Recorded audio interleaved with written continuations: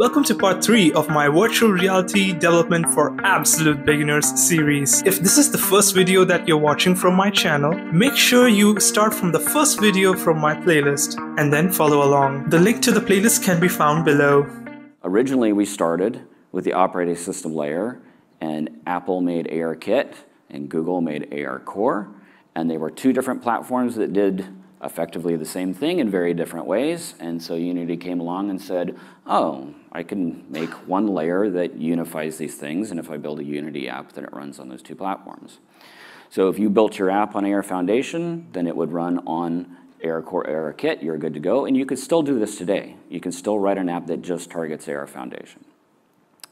But then along came this thing called OpenXR, which was awesome for the industry. And OpenXR was originally around VR headsets. So think the Vive, right? But eventually, other manufacturers did adopt this. Microsoft added OpenXR support to HoloLens. Magic Leap has added support for it, etc. And so again, Unity said, oh, hey, now that we've got AR glasses, this looks like something we've done before, right? So they created the XR Interaction Toolkit. And this library gives you things like teleport, grab, video pass-through, scene understanding, all these kind of building blocks for building mixed reality applications. But along the way, there's this little company called Meta, and they've been building an SDK for a very long time. They have an SDK all the way back to DK1, DK2 days, so long before Unity did all this stuff. And they've been building their own SDK all along. So you've got the Oculus Integration SDK. And Oculus Integration SDK has, oh, look, pass-through and grab and teleport. And what's interesting is that Meta, at the foundational layer, their drivers are built on OpenXR. So they use OpenXR at the driver level, but their integration SDK, unfortunately, is not compatible with XRI. So Oculus Grab is different than XRI Grab. So you can build an app on the Oculus SDK, and it will run on Oculus devices, and that's awesome. But you won't necessarily have the reach to the other devices. I'll talk in a minute about why you would still want to do that. And Meta's not the only one kind of guilty of doing this. There's this little company called Apple that has done exactly the same thing. And obviously it makes sense. They don't want to have their device or their SDK stuck waiting on a third party to develop their SDK.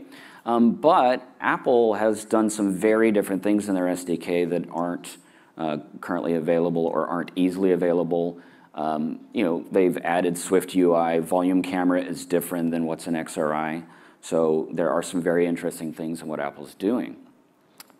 Okay, so if you want to know more about XRI, number one tip on XRI is that what comes in Unity and XRI is not everything you should know about XRI.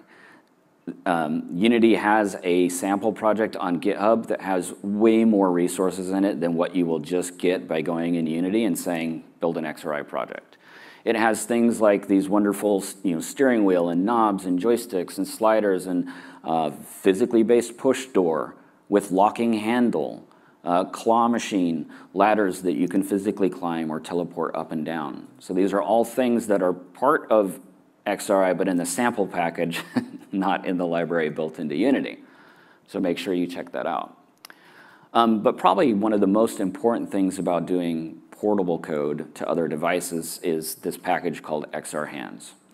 And this is something that Unity developed with Microsoft back in the HoloLens 2 days, and it allows you to interact with objects with your hands. Pick them up, throw them, poke interactors, and all those sorts of things.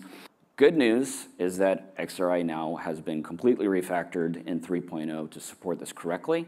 Click here for the next part in this series.